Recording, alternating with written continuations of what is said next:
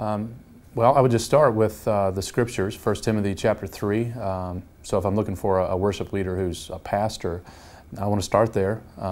So just read through those character qualities of a pastor, of an overseer. You know, you might break it down in terms of his character. So he's above reproach. He's not perfect, but he is an example that you could hold up to other people. You look at his family life.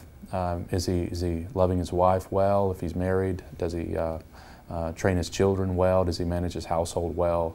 And then on a skill level, you know, Paul talks about teaching, the ability to teach. So if we might transfer that to the worship leader, is he skilled in communicating the scriptures, both via song, but also from the stage in between songs and various other platforms throughout the church's life where he might be able to teach the scriptures.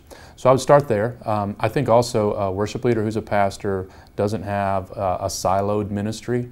So he's not exclusively, you know, in the music department, but he's involved really in the body life of the church, which probably feeds into another point, and that is he's in touch with the congregation as a whole.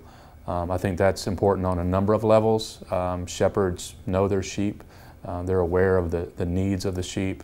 I think that's going to be really important when it comes to song selection, but also just in terms of how do you love the flock well. So I don't want to see a guy just hanging out in a green room, you know, not being involved in the life of the church. And so with that, I think I would encourage the worship pastor to be accessible.